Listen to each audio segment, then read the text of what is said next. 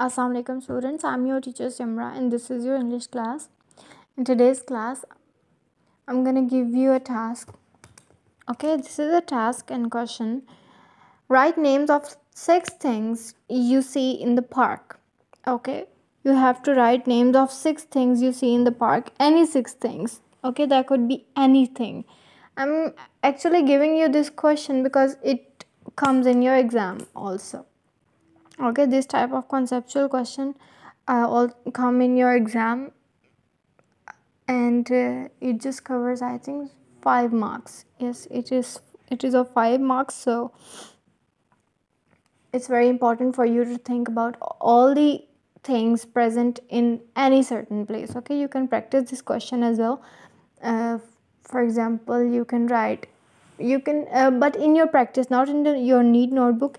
In your need notebook you have to write this question, okay, along with date, day, margin line, and C.W classwork. So you can practice this by observing certain things around you in your bedroom, in park, in market. Okay, any question might come in your exam. So this is it for today. Take care of yourselves. Allah Hafiz.